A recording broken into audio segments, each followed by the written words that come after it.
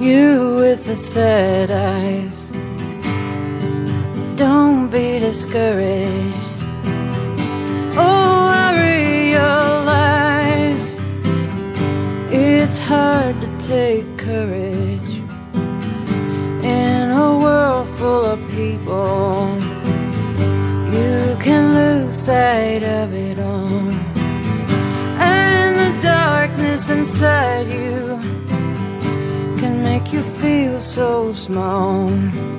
But I see your true colors shining through. I see your true colors, and that's why I love you. So don't be afraid to let them show. Your true colors are beautiful, like a rainbow.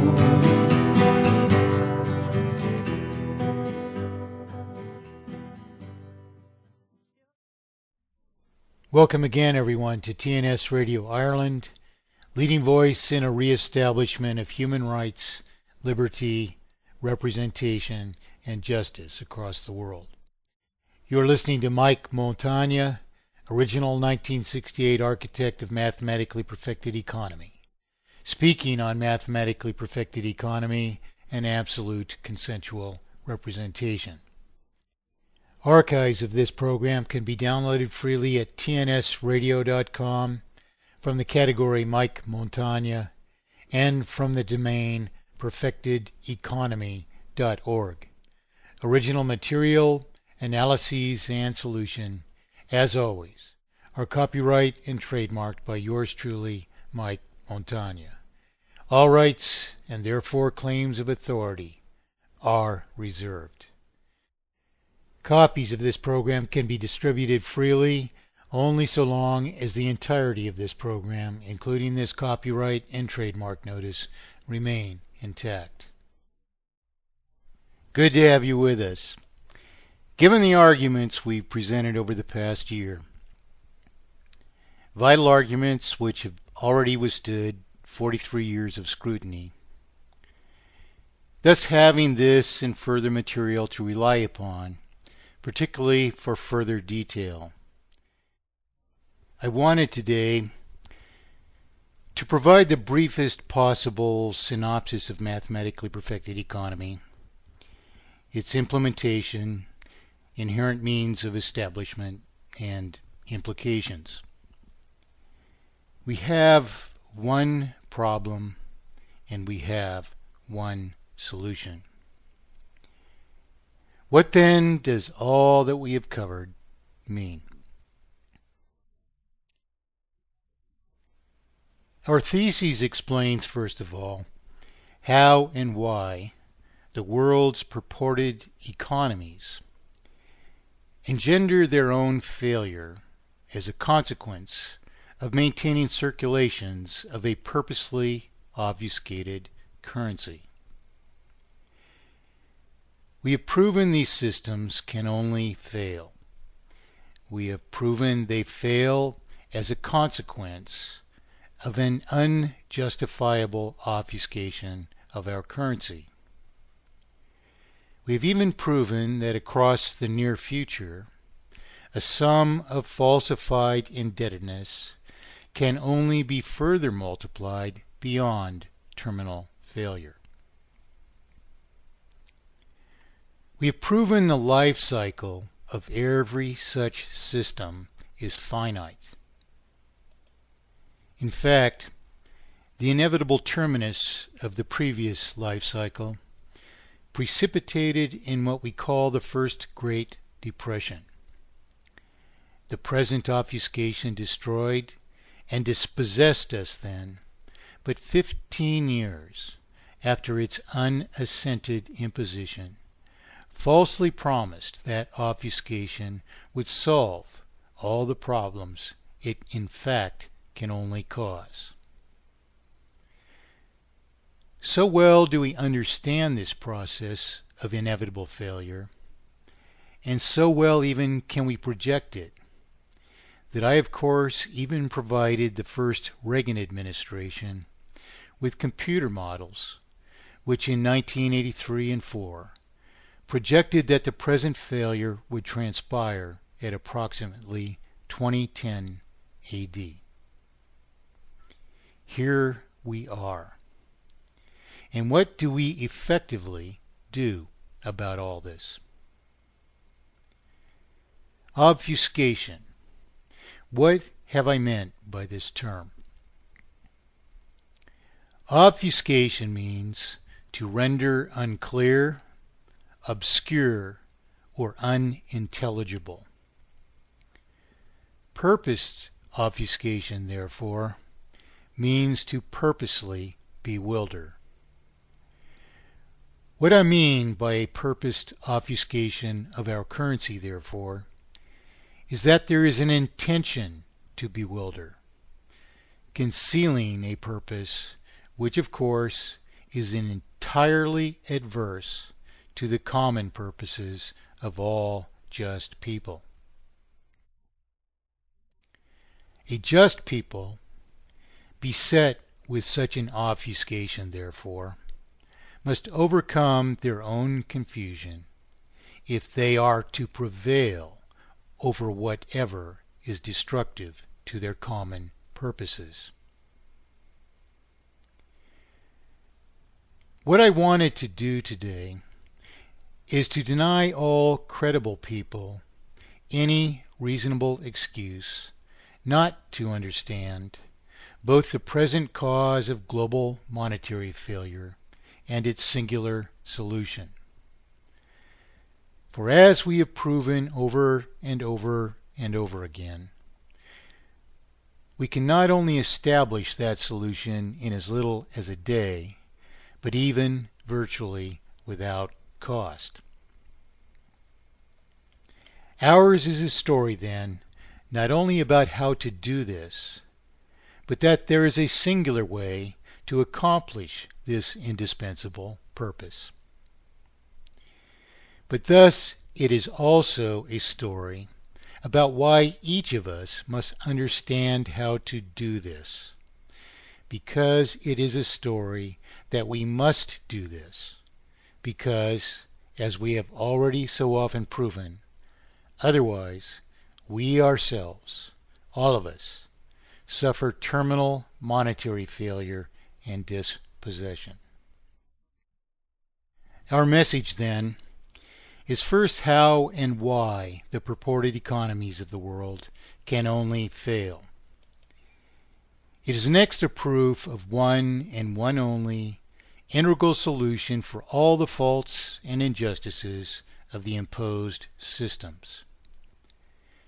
It is next a proof of one just means not only for terminating falsified debts to a purported banking system, but for transforming any of the present imposed systems into mathematically perfected economy, not only immediately, but even virtually without cost.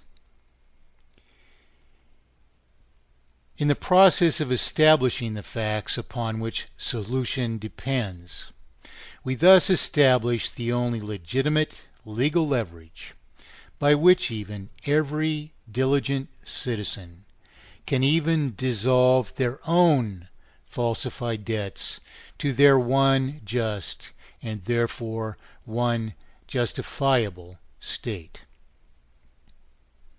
Inevitably, our vital principles apply not only to our private falsified debts, but to public falsified debts, and in turn to taxation.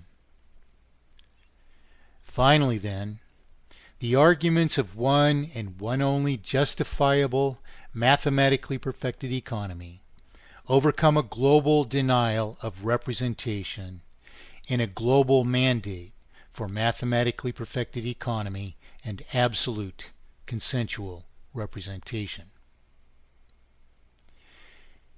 This mandate, of course, in turn then, is the only reasonable vehicle for restoring justice and insulating ourselves from the further consequences of the present purposed obfuscation of our currency. Because the only veritable path to a restoration or establishment of true justice against a purposed denial of representation is itself prevailing, irrefutable arguments of one and one only solution, proving the present monumental injustices against us, declaring and even criminalizing each and every resultant crime, eradicating these crimes ourselves by united mandate, and even claiming the rights of sovereign citizens to do so ourselves, irrespective even of a prospective opposing majority, each of whom, in turn, we hold responsible for their consequences. In the end, then, our mandate not only claims the inherent rights of sovereign individuals to rectify our own falsified debts to purported banking systems, however public or private our own falsified responsibilities might be falsely claimed to be. In doing so, our mandate further proves in irrefutable lawful terms that the purported banking system has no rightful claim either to principal or to interest, for contrary to the proposition, it loans non-existent money into existence. The purported banking system merely publishes evidence or further representations of our very own promissory obligations to each other. It never gives up lawful consideration equivalent to the debts it falsifies to itself. Nor then does it risk property as ostensibly justifies interest. Nor does it even loan money. It merely publishes evidence of our own promissory obligations. First, unjustifiably laundering the principal into its unrightful possession, and then, only as if lawful consideration were at stake, it ever unjustifiably imposes interest, which multiplies falsified indebtedness into the present terminal falsified indebtedness, evident everywhere around us. In prevailing against the crimes against us, our irrefutable arguments, therefore, hinge upon a fact of whether, in creating money, purported banks ever give up lawful consideration commensurable to the falsified debts they claim from us. In order for each of us to understand this issue as we must then, if we are to prevail either ourselves or as an ultimately united whole, we must understand what I have called a purposed obfuscation of our currency. In order for us to understand these things as we must recognize the only explanations which can save us. Of course, any proper scrutiny of a credible thesis, which ultimately must be considered so prevailingly important to all the purposes of the world, would require that thesis be submitted in a fully accountable manner. So we have raised its every necessary detail of every important principle, as I have for the past 43 years, still without veritable invalidation. Today already, the purported banking systems of the world can neither produce nor otherwise